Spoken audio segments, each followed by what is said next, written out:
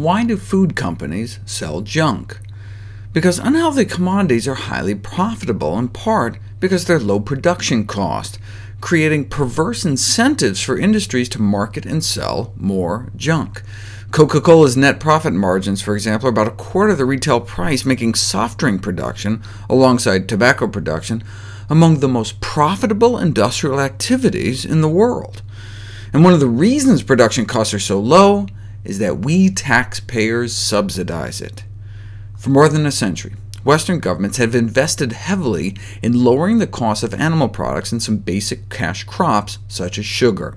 Accordingly, Western diets have shifted over the past century, especially after World War II, to include more animal-sourced foods, meat, poultry, dairy, seafood, and eggs, as well as more sugar and corn syrup. During the same period, however, we have begun to realize that a healthy diet actually requires fewer animal products and empty calories, and more vegetables, fruits, beans, and whole grains. Though redressing this balance is a complex task, requiring not only a shift in agriculture investment and policy, but also changes in social preferences that have developed over decades, in part due to dollar menu meat. Why is chicken so cheap, for example? In the 9 years that followed the passage of the '96 Farm Bill, corn and soy was subsidized below the cost of production to make cheap animal feed. So U.S. taxpayers effectively handed the chicken and pork industry around $10 billion each of taxpayer money. What if we instead subsidized healthy foods, or taxed harmful ones?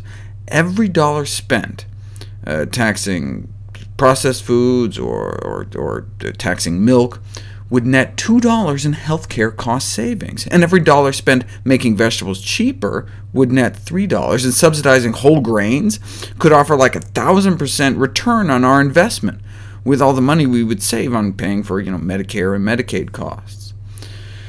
Unfortunately, we can't count on big broccoli. The produce sector lacks the extensive funding that went to create the National Dairy Council, the National Cattlemen's Beef Association, National Pork Producers Council, and the American Egg Board. But even if we removed the hundreds of billions of dollars in annual subsidies for animal products, it might not be sufficient to tip the balance in favor of healthier diets. We have created societies in the West that value and consume meat, dairy, poultry, fish, seafood. Over several generations, a particular way of life has been promoted. This has shifted expectations about diet to include large amounts of animal-sourced foods, the concept that a meal centers around some kind of hunk of meat. The idea that animal products should form the basis of our diet has been scientifically debunked, but remains the social aspiration of billions of people around the globe. As we in the West slowly come to accept that our diets and eating habits are not healthy, it is to be hoped that this will change policies not only here, but throughout the world.